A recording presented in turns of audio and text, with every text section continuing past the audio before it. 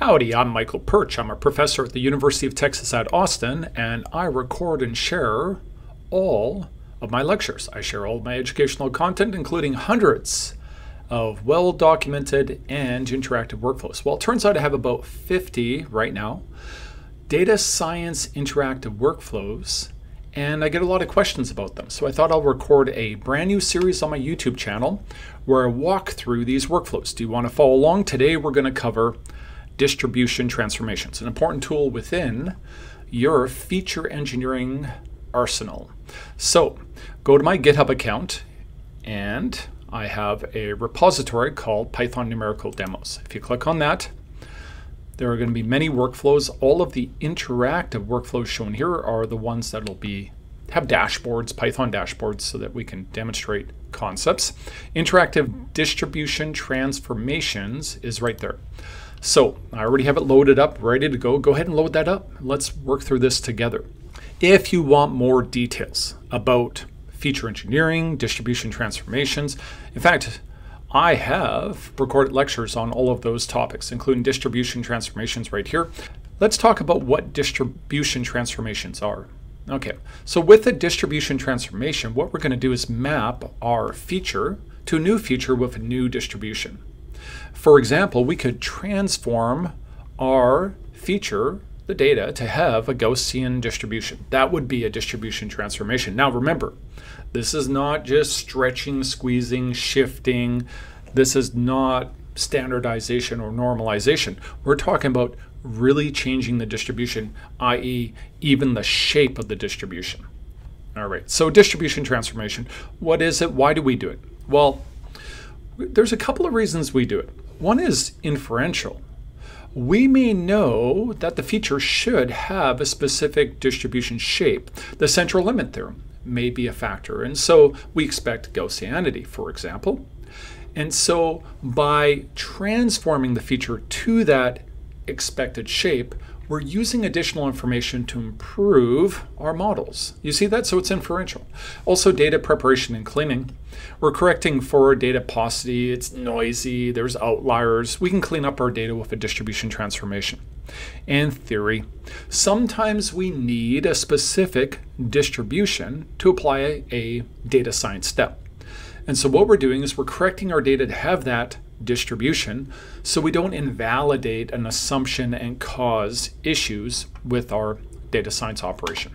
Okay, let's talk about exactly what distribution transformations are. What we're going to do is for every one of our sample data, x alpha equals 1 through n data, we apply the following transformation. Now, let me remind you of something. The fx, it's a capital F, that indicates that it's the cumulative distribution function of x, the original feature. So just imagine a CDF here. So when we take individual sample values, the alpha indicates a sample index from 1 to n.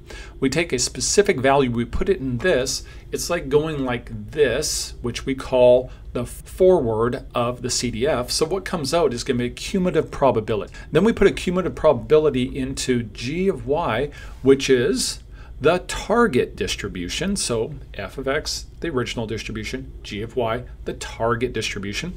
We feed into it a probability.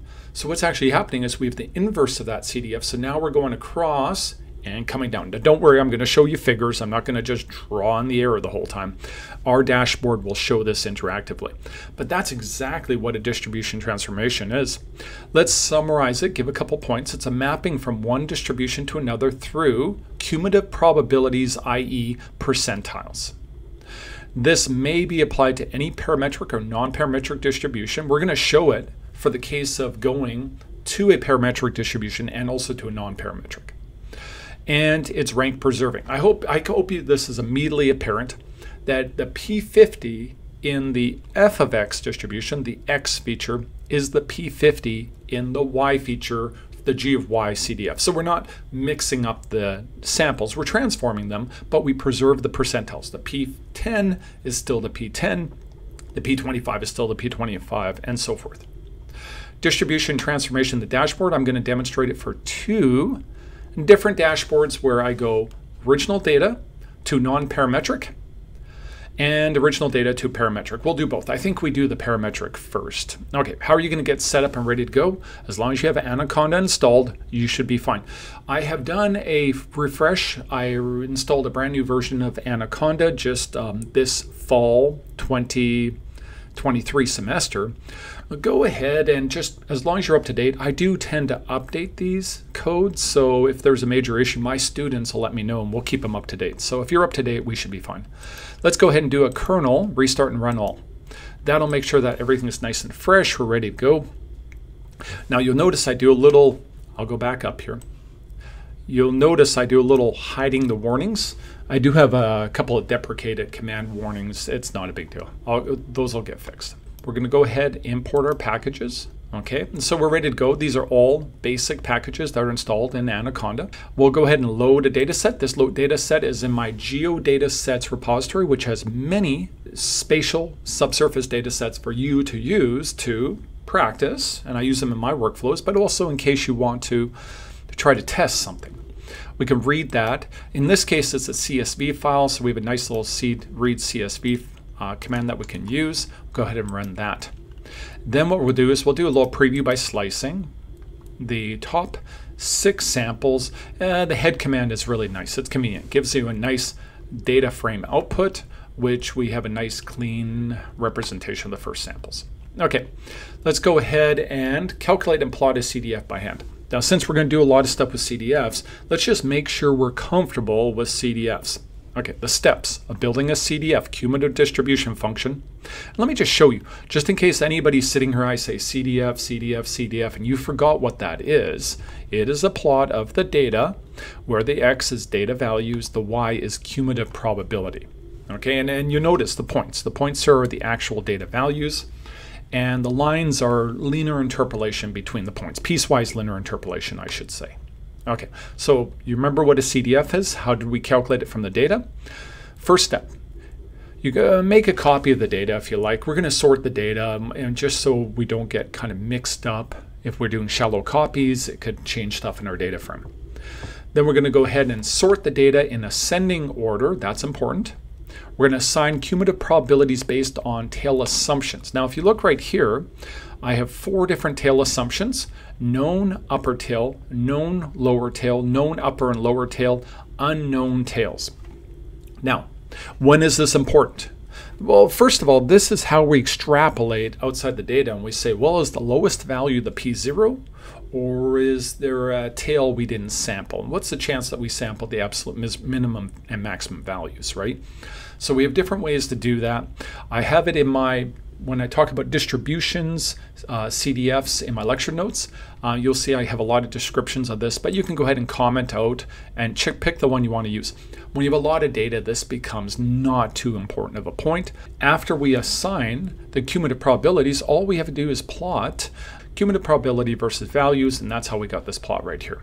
Okay, I hope that makes sense. Just to clarify here, the cumulative probabilities are going to be equal intervals over the number of samples. We're not doing any weighting or anything like that here.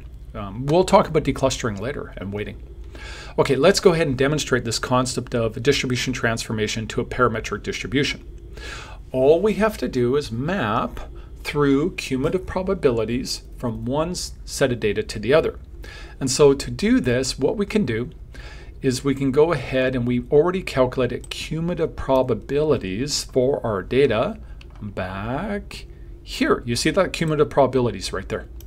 And so all we have to do now is say apply those cumulative probabilities to the inverse of the CDF. Now in SciPy package, Python package, in the stats module, one of my favorites, we have a norm command, the normal distribution. PPF is the inverse of the CDF. We also have the CDF too. So we can go ahead, PPF will give us the inverse. We just give it each one of the values right here. We tell it the mean and the standard deviation, that's location, scale, log, scale, and that will give us the inverse of the Gaussian distribution standard normal, 0 mean variance of 1. And so that is all we have to do. We calculated the cumulative probabilities, we find out what they are in the parametric distribution, and we replace the values with those. Okay, let's look at what it looks like. This is the original CDF. This is the transform CDF. That's a beautiful looking S-curve. That's exactly what we expect for a Gaussian CDF. Okay, so the world's a happy place, and you can also confirm visually ocular inspection, mean of 0, and the standard deviation of 1, so meaning the values range about plus or minus 3 standard deviations. So here we go.